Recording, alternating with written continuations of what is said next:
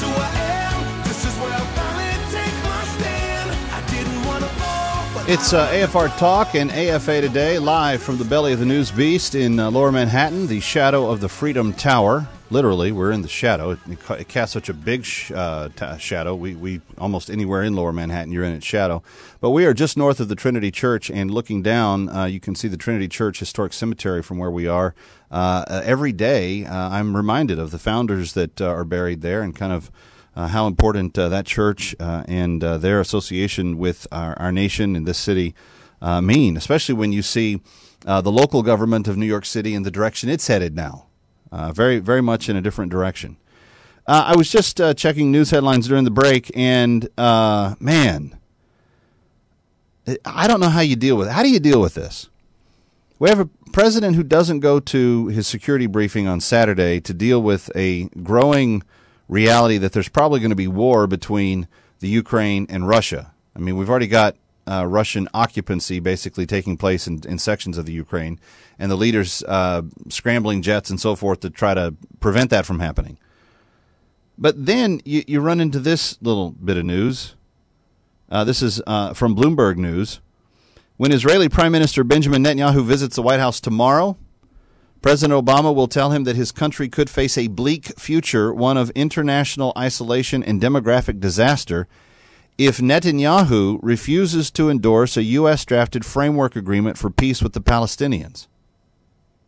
Obama will warn Netanyahu that time is running out for Israel as a Jewish-majority democracy, and the president will make the case that Netanyahu alone among Israelis has the strength and political credibility to lead his people away from the precipice.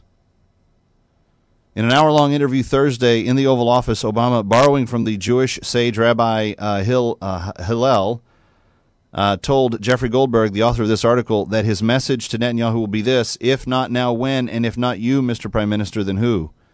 He then took a sharper tone, saying that if Netanyahu does not believe that a peace deal with the Palestinians is the right thing to do for Israel, then he needs to articulate an alternative approach. It's hard to come up with one that's plausible, said Obama. So Obama is ready to talk very, very tough and mean, warn of international isolationism, warn of time running out and so forth, if Netanyahu doesn't come to the table and accept an Obama-drafted U.S. peace plan, that bad things will happen. That's the warning. Yet, on the other side of that, we're not talking tough at all to a nation that has a warship just off our shores.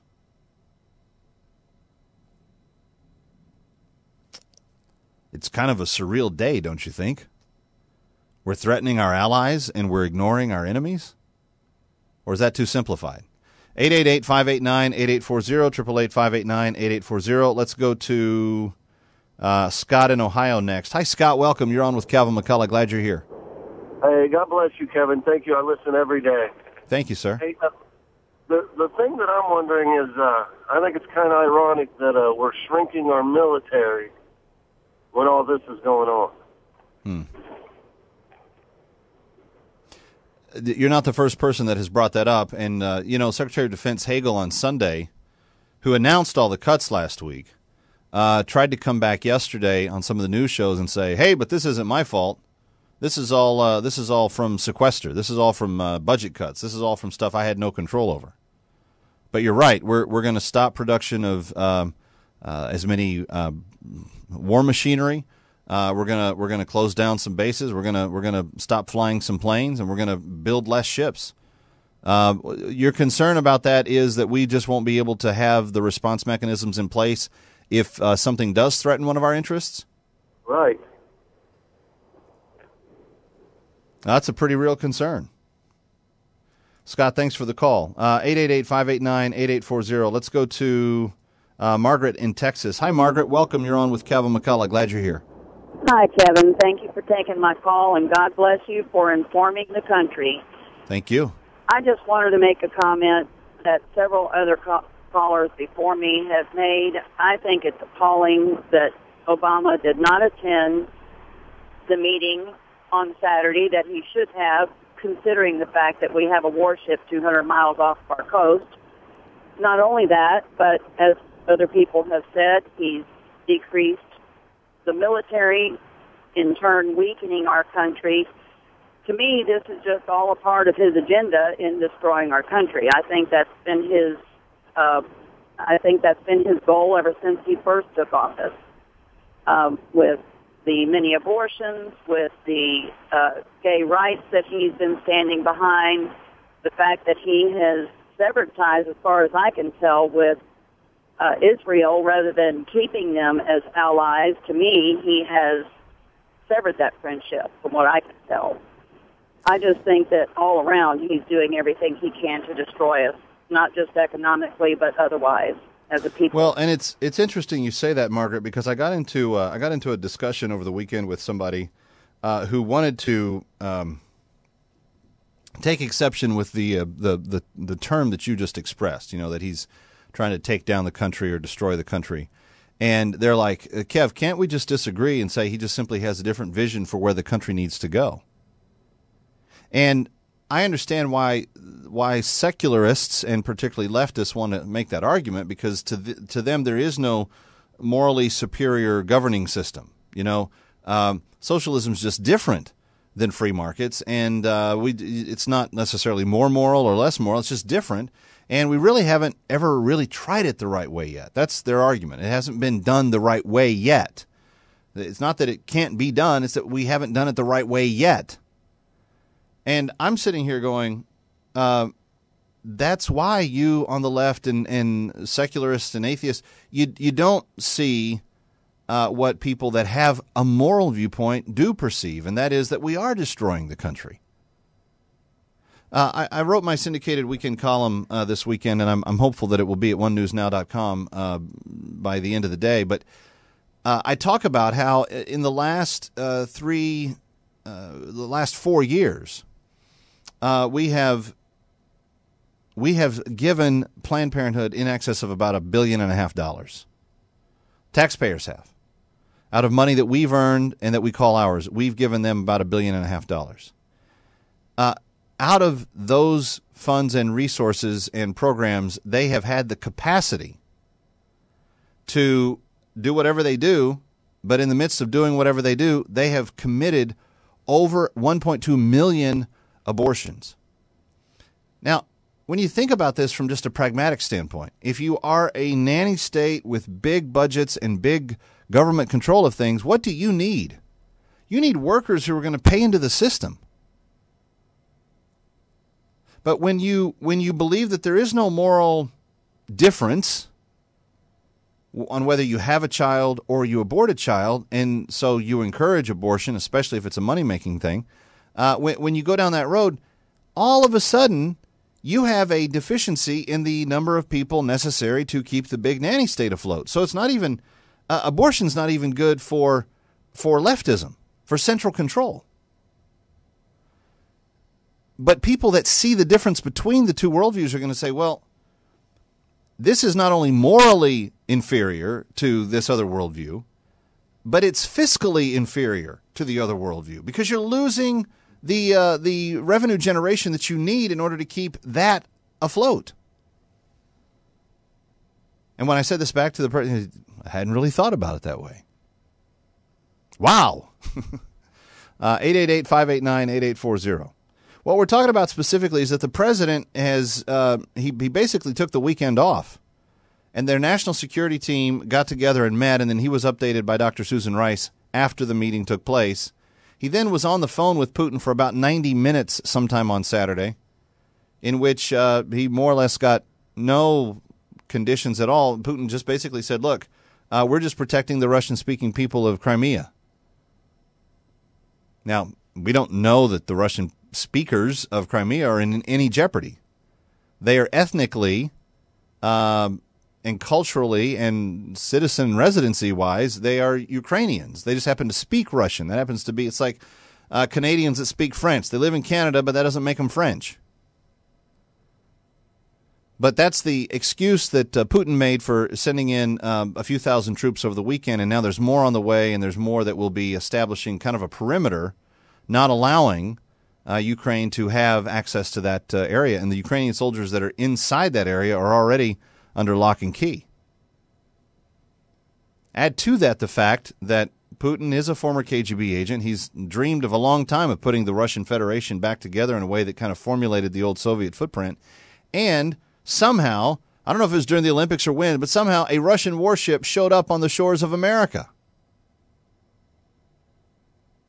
888-589-8840. Does any of that matter? Some people are just like, no, don't even bring up the issue of military security or accountability or anything like that, because we have no patience for it. We are too fatigued from the wars we've been fighting. Matthew is in Mississippi. Hi, Matthew. Welcome. You're on with Kevin McCullough. What are your thoughts? Hey, Kevin. Thank you for having my call. I just want to first say thank you for being violent for the kingdom of God and just really amplifying the truth and just eliminating all confusion. My opinion on this is we really need to watch and pray for the president, because we have this guy that is in office that is just destroying our country in every way. He is pretending to be a certain person and say certain things, but really in the inside it's nothing but dark. And man, I don't really know what to say, but I just with the whole thing with Russia and everything, we have to watch that so closely, because something is not going right. Something really fishy is going on, and I don't know what it is. I pray that God will just reveal it to us. Well, and that's a good point to bring up, and not just from a pure geopolitical standpoint, but from a theological viewpoint. If what they are saying at Sky News is true today, if Russia is saying that they have China on board with them, a Chinese-Russian nexus plays into Revelation how? There's some other elements at work here that modern times and people don't know that they should follow or read or look into. But a Russian-Chinese access or partnership or alliance, that could be something significant. 888-589-8840. Let's go to Joe, also in Texas. Hi, Joe. Welcome. You're next. Hey, Kevin. Yeah. Nice talking to you. What they need to do is get the NSA to surveillance those guys instead of surveilling the American citizens. And that's my comment, sir. Have a good day. The survey the Russians? Okay. I don't know where he went. Let's try June in Arkansas. Hi, June. You're next with Kevin McCullough. Glad you're Kevin. Here. Yeah, I'm enjoying the conversation. Yes, what you were just talking about this tying into the book of Revelation is a huge thing. Mm-hmm. You know, we in our church have been talking about this for quite some time. But with Mr. Obama, he's going to get away with what he's going to get away with. I don't agree with it. He should have been impeached months ago for overstepping his bounds constitutionally. And the people in this country, the young people who should be engaged about what's happening, are more into what's happening with the Kardashians than what they are their own country. And for one who lived through the Cuban Missile Crisis, the thoughts of a Russian ship off our coast is very significant. Where do they come off with this? And they don't even say anything about it except on Fox. Well, barely any coverage on any of the major networks this weekend dealt with this, and you've got a fairly aggressive and pretty easy to read kind of guy in Putin. I mean, he doesn't really mince words about what his desires are. Did we lose? The Lord's in control, so I do believe. That I do believe completely. But it's important for us to pay attention and to be informed, which is what we hope to do every day on this broadcast. It's a 3-step process. It's obliterating the confusion, it's amplifying the truth, and then it's pursuing clarity. And as we do those 3 things, the desire becomes that we will have more sharpened thinking to be able to react and to respond to the issues that are in life around us with. Let me go to Mac in Georgia. Mac, you may be our last voice on this today. Hi. Good evening. I'm glad to be able to talk with you. Sure thing. I think we need to get off Obama and just say it's the Democrats. But he's the one that didn't go to his meeting this Saturday. Everything should fall on them. But Mac, it was the president specifically that didn't go to the meeting this Saturday. I mean, you've got we've got to hold accountable the man that's leading that side. Hold that accountable to him? I'm sorry, say that again? Shouldn't the Democrats, his party, hold that accountable to him?